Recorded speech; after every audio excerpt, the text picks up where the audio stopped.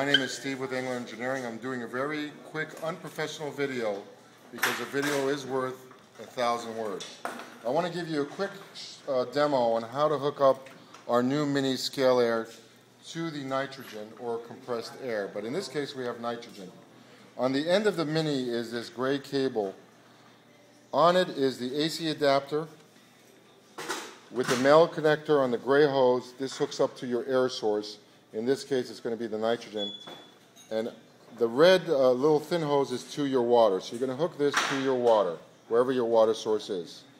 The AC adapter hooks in, it's just a press fit, pushes in, and that's your AC adapter. Again, this is to your air source. On your nitrogen tank, you may or may not have a regulator that has the male nipple or the male connector. What you need to do is unscrew it and put in, you need to order this male adapter with the female to screw into your regulator. So very simply, you need to remove the one you have right now and screw this in. Screw this adapter in. Then, now, the end of the mini gray hose, the male connector will fit into the female. Locks in. You do need to order this part. Just give us a call.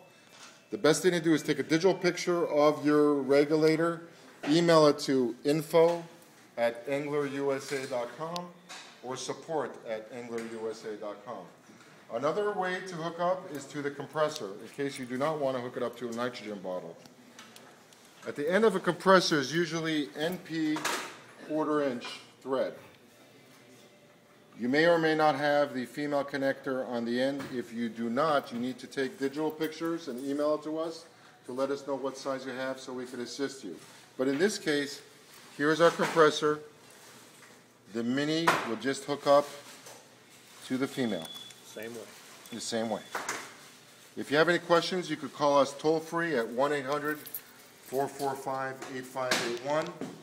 or email me at steve@englerusa.com. That's pretty much a quick demo, and if you have any questions, just give us a call. Thank you.